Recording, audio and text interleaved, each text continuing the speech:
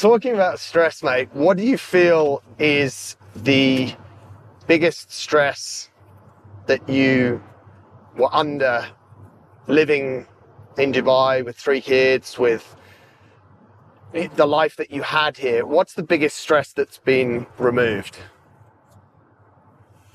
It's a great question. And I mean, we've talked about this quite a few times, but it almost feels like, I mean, honestly, mate, I feel like I can breathe. Like, it's whatever you want to call it, and you can classify it any way you want. Yeah. You jumped off the Ferris wheel. Everyone took a left. You took a right. Everyone's zigging. I'm zagging. But there's a freedom to it. Yeah. I think it's allowing you to step back, become a bit more aware of who you are. Like, I mean, you know me. Like, a lot of my thing is, especially the last 5 years, it's quite focused on, okay, where is this going? Yeah. What's my purpose? Yes. Where am I heading with this? Like, and it's becoming more and more about, okay, now I'm realizing it's less about me, and it's more about the people that I'm impacting around me, and obviously my family is my most immediate. Slight technical hitch there with the camera on the dashboard. We actually overheated, so we've had a little bit of break, but we're back. We're talking about the biggest stress that was released, and we won't go back into that one, mate. I want to come to what is now your biggest stressor. What do you worry about? You're not someone who stays awake at night worrying about stuff, I know, but what is stressful for you and Danny now? Oh God. If I said something like, I sleep completely, every night, like with no, people will be like, no, that's not possible. Yeah. But, I can say that because I've done so much work on myself, and I'm quite clear in terms of where I'm heading with this stuff. Yeah. That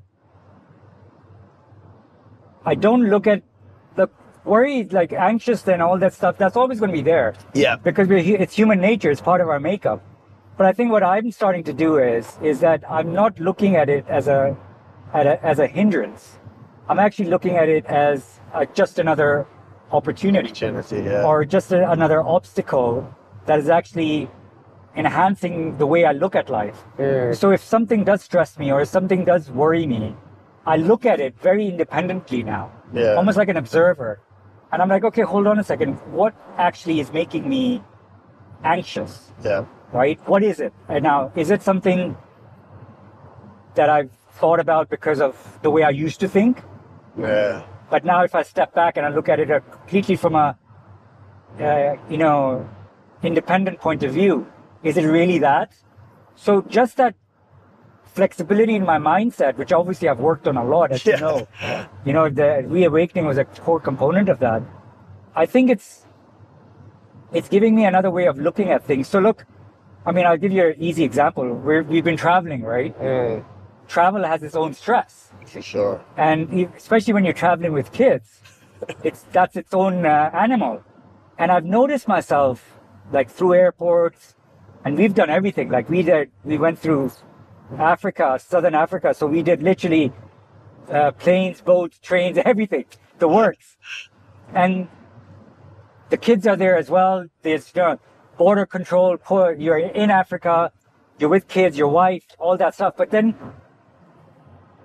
I think if I'd done this before this mindset change, I would have been completely stressed out.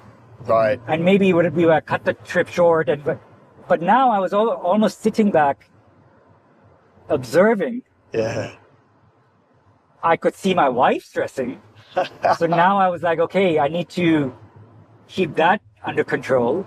Yeah. So obviously that was another incentive for me to, bring the temperature down. But because of my approach to it was so different, And because I could repackage it, because I was like, look, this is a part of a bigger thing, because we're doing this lifestyle thing and we're going to try something different. It actually takes away a lot of the conventional, stress triggers. And you start eliminating them, and you'll be like, well, for one thing, this is just part of the journey, and it's going to happen. So there's no point in, worrying about it. But then when you start observing your mind and seeing where it's being triggered, and then you almost step back and be like, wait, I'm not going to be triggered by that. Yeah. Right? You're standing in line for something. Nothing right now is going to change that. But that's like you said though, mate, that's you have worked on yourself and you can go through that process.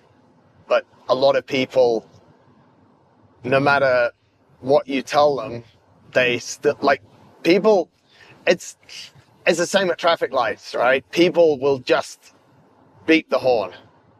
Like, they're just stressed about that.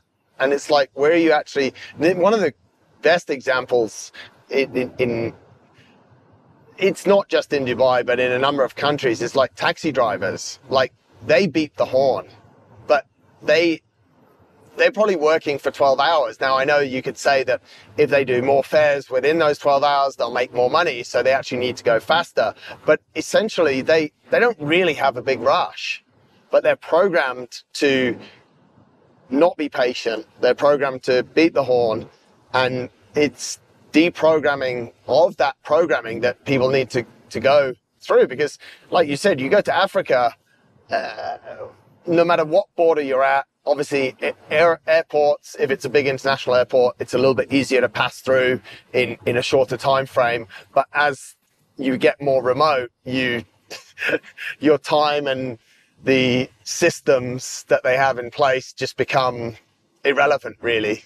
Totally. And I mean, we've talked about this before, like, if you almost, after a while, if you want to change your mindset, you've got to put yourself in a situation to experiment with that, right? Yeah. And experience that, and then be like, okay.